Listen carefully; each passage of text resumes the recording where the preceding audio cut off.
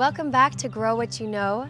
I'm Nat Kelley, and today I'm going to share 3 ways you can support our farmers.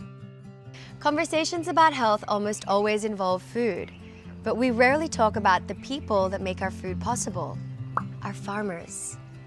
They are the backbone of our country. We literally wouldn't survive without the fruits of their labor, and they hold the knowledge that can heal our land. So how can we support them? The first and easiest way is to support a CSA or buy food from your local farmers market. Community-supported agriculture and farmers markets are the best ways that you can support your local farmers. Plus, you're keeping your carbon footprint low since you aren't buying food that's being shipped from all over the world.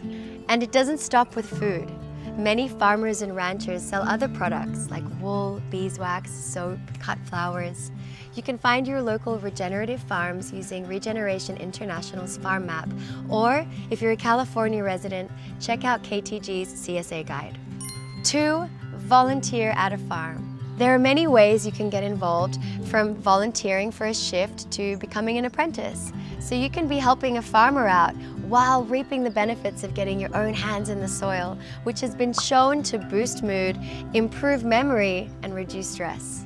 You can also volunteer to help host or coordinate a farm tour with a local farmer. Kiss the Ground's Farm Tour Guide has all the steps you need to make this happen. 3. You can follow farmers on social media and help share their stories. While this can be a simple thing for you to do, it can be huge for farmers.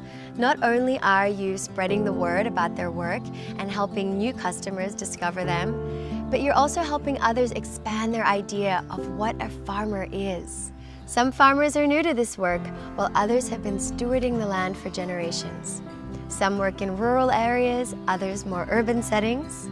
The more we amplify their stories and show the people behind the produce, the more momentum we can create for this movement.